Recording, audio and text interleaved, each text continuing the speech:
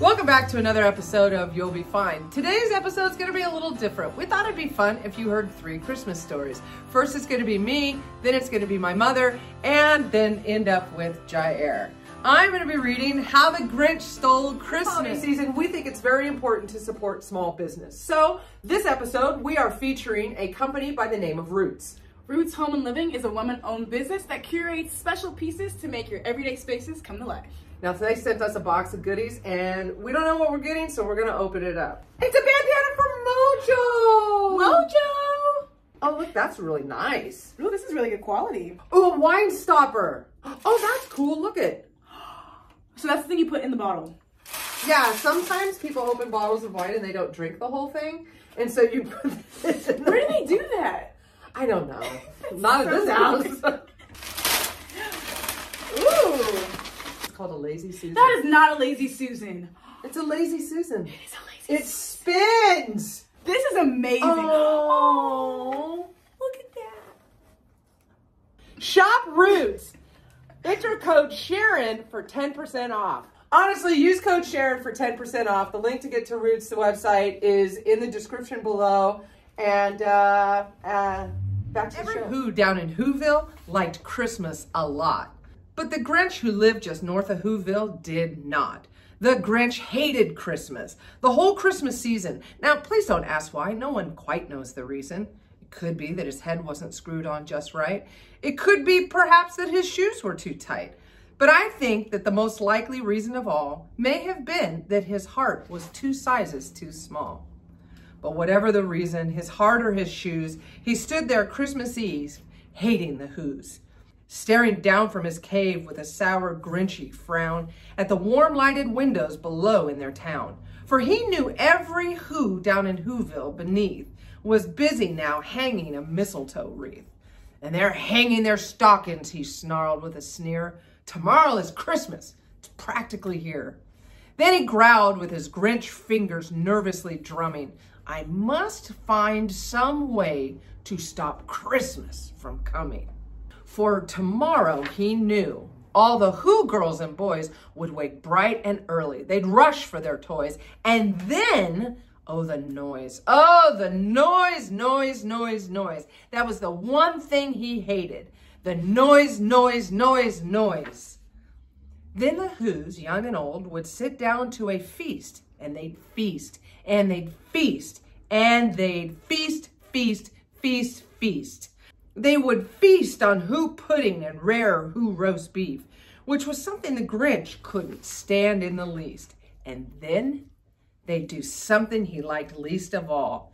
Every Who down in Whoville, the tall and the small, would stand close together with Christmas bells ringing.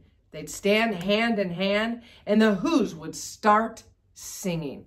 They'd sing, and they'd sing, and they'd sing, sing, sing, sing. And the more the Grinch thought of this Who Christmas sing, the more the Grinch thought, I must stop this whole thing. Why, for 53 years I've put up with it now. I must stop Christmas from coming. But how? And then he got an idea, an awful idea. The Grinch got a wonderful, awful idea. I know just what I'll do, the Grinch laughed in his throat. And he made a quick Santa Claus hat and coat. And he chuckled and clucked with a great Grinchy trick. With this coat and this hat, I look just like Saint Nick. All I need is a reindeer. The Grinch looked around, but since reindeer are scarce, there were none to be found. Did that stop the Grinch? No! The Grinch simply said, if I can't find a reindeer, I'll make one instead. So he called his dog Max. Then he took some red thread and he tied a big horn on the top of his head. Then he loaded some bags and some old empty sacks on a ramshackle sleigh and hitched up old Max. Then the Grinch said, giddy up! And the sleigh started down toward the homes where the Whos lay a snooze in their town. All the windows were dark. Quiet snow filled the air. All the Whos were all dreaming sweet dreams without care. And he came to the first little house on the square, "This is stop number 1, the old Grinchy Claus hissed, and he climbed to the roof, empty bags in his fist.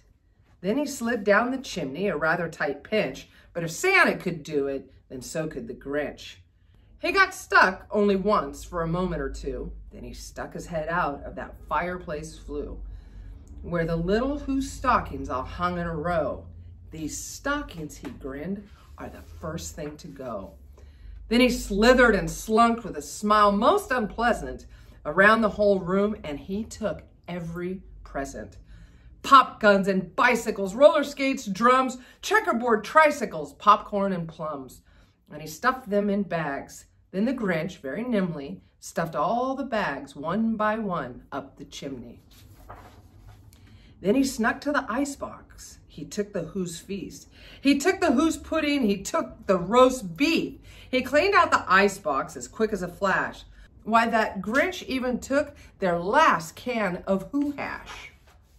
Then he stuffed all the food up the chimney with glee. And now, grinned the Grinch, I will stuff up the tree. And the Grinch grabbed the tree and he started to shove when he heard a small sound like the coo of a dove. He turned around fast and he saw a small Who, little Cindy Lou who was not more than 2. The Grinch had been caught by this tiny Who daughter who'd got out of bed for a cup of cold water. She stared at the Grinch and said, "Santa Claus, why? Why are you taking our Christmas tree? Why?" But you know, that Grinch was so smart and so slick, he thought up a lie and he thought it up quick. "Why, my sweet little tot," the fake Santa Claus lied, "there's a light on this tree that won't light on one side. So I'm taking it home to my workshop, my dear. I'll fix it up there, and then I'll bring it back here." And his fib fooled the little girl. Then he patted her head, and he got her a drink, and he sent her to bed. And when Cindy Lou Who went to bed with her cup, he went to the chimney and stuffed that tree up. Then the last thing he took was the log for the fire. Then he went up the chimney himself, the old liar. On their walls he left nothing but hooks and some wire. And the one speck of food that he left in the house was a crumb that was even too small for a mouse. Then he did the same thing to the other Who's houses, leaving crumbs much too small for the Who's mouses. It was 1/4 dawn, all the Who's still in bed, all Who's still a snooze, when he packed up his sled, packed it up with the presents, the ribbons, the wrappings, the tags, the tinsel, the trimmings, the trappings. 3,000 feet up on the side of Mount Crumpet, he rode with his load to the tip-top to dump it. "Pooh-pooh to the Who's," he was grinchiously humming. "They're finding out that no Christmas is coming. They're just waking up. I know just what they'll do. Their mouths will hang open a minute or two. Then the Who's down in Whoville will cry, boo-hoo." "That's a noise," grinned the Grinch. "That I simply must hear." So he paused, and the Grinch put his hand to his ear. And he did hear a sound rising over the snow. It started low, then started to grow. But the sound wasn't sad. Why, this sound sounded merry. It couldn't be so, but it was merry, very. He stared down at Whoville. The Grinch popped his eyes. Then he shook. What he saw was a shocking surprise. Every Who down in Whoville, the tall and the small, was singing without any presents at all. He hadn't stopped Christmas from coming. It came. Somehow or other, it came just the same. And the Grinch, with his Grinch feet ice cold in the snow, stood puzzling and puzzling. How could it be so? It came without ribbons. It came without tags. It came without packages, boxes, or bags. And he puzzled 3 hours till his puzzler was sore. Then the Grinch thought of something he hadn't before. Maybe Christmas, he thought, doesn't come from a store. Maybe Christmas, perhaps, means a little more. And what happened then? Well, in Whoville, they say that the Grinch's small heart grew 3 sizes that day. And in the minute his heart didn't feel quite so tight, he whizzed with his load through the bright morning light, and he brought back the toys and the food for the feast. and he himself, the Grinch, carved the roast beef. Happy holidays. Hi, I'm Nana, and I'm going to read you a story called A Creature Was Stirring. 'Twas the night before Christmas, when all through the house not a creature was stirring, not even a mouse. He'd never heard of a mouse not stirring, and tonight was his favorite night of the year. So he stirred, squeaked, eeked, and jangled the cat's jingle bells. "Go to bed," whispered the cat. "It's the night before Christmas." But Mouse was too excited, and he'd never heard of a mouse not stirring. So he drummed, stacked, nut cracked, and crunched on all the cookies. "Go to bed," warned the other cat. "It's the night before Christmas." But Mouse could not wait until morning, and he'd never heard of a mouse not stirring. So he smooched, buzzed, boing, and tricycled around the tree.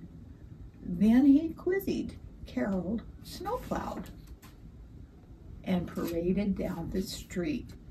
Decked the halls with boughs of holly, fa la la la la la la la la. "Go to bed, Mouse," roared the house, and the neighborhood, and the city, and the world. "It's the night before Christmas." Okay, Mouse said. So he went to bed, but he couldn't fall asleep. He twiddled, he fiddled, he giggled, and wondered how all the other creatures could fall asleep on the most glorious night of the year. Then Mouse threw down his covers, jumped on his sled, dashed down the stairway, and hopped the train at full steam ahead.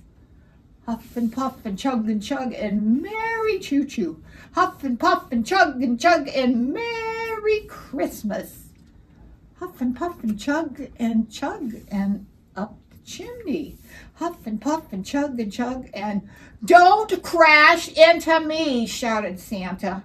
But the train was much too fast. So when Mouse accidentally hit the gas, it revved, vroom, screeched, kaboomed, straight into Santa's and every toy in his sack.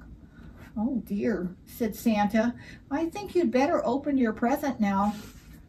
Mouse untied the ribbon and took a quick, curious look. There in the box, he found a tiny book. He opened its shiny cover and squealed at the story ahead. He turned to the first page and twirled his whiskers while he read.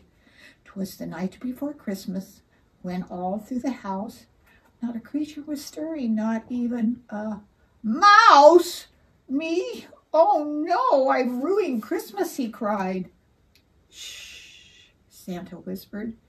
"You did not ruin Christmas, but maybe you should just go to bed now?" Mouse asked. "Exactly," Santa said. So Mouse eased back into the station and slipped past the cast, tiptoed up the stairway and into his bed at last. And as he snuggled under the covers, he spied the sleigh and reindeer in flight. And just when he fell asleep reading, Santa called to all a very good night.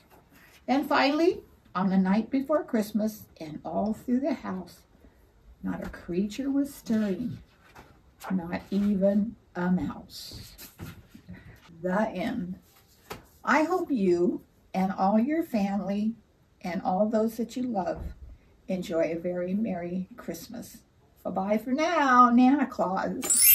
Hi, I'm Jair, and today I'll be reading The Night Before Christmas.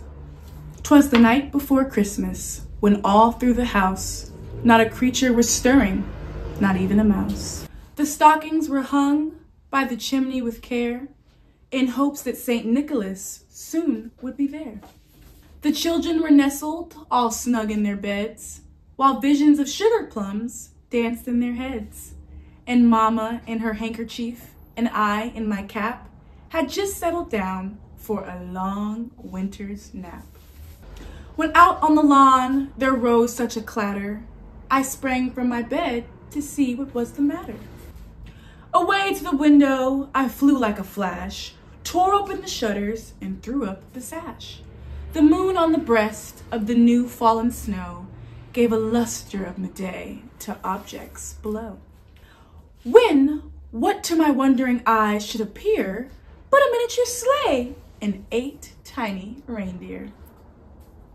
With a little old driver so lively and quick, I knew in a moment it must be Saint Nick. More rapid than eagles, his coursers they came, and he whistled and shouted and called them by name. Now Dasher, now Dancer, now Prancer and Vixen, on Comet, on Cupid, on Donder and Blitzen. To the top of the porch, to the top of the wall. Now dash away, dash away, dash away all. As dry leaves before the wild hurricane fly, when they meet with an obstacle, mount to the sky. So up to the housetop, the coursers they flew, with sleigh full of toys, and St. Nicholas too.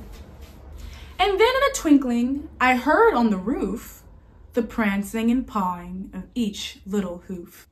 As I drew in my head and was turning around, down the chimney St. Nicholas came with a bound. He was dressed all in fur from his head to his foot, and his clothes were all tarnished with ashes and soot. A bundle of toys he had flung on his back, and he looked like a peddler just opening his pack. His eyes, how they twinkled, his dimples, how merry, his cheeks were like roses, his nose like a cherry. His droll little mouth was drawn up like a bow, and the beard on his chin was as white as snow. The stump of a pipe he held tight in his teeth, and the smoke it encircled his head like a wreath. He had a broad face and a little round belly that shook when he laughed like a bowl full of jelly. He was chubby and plump, a right jolly old elf, and I laughed when I saw him in spite of myself. A wink of his eye and a twist of his head soon gave me to know I had nothing to dread. He spoke not a word, but went straight to his work and filled all the stockings, then turned with a jerk, and laying his finger aside of his nose and giving a nod up the chimney he rose. He sprang to his sleigh, to his team gave a whistle, and away they all flew like the down of a thistle. But I heard him exclaim as he drove out of sight, "Merry Christmas to all, and to all a good night." Merry Christmas, everyone, and happy holidays. Well, I know the holidays can be a little difficult, and so I hope that these stories brought you a little bit of nostalgia, maybe some comfort, or just kind of that breath that you need during the season. I hope you and your family have a wonderful holiday season, and as always, we will see you next Tuesday. Happy holidays, everyone.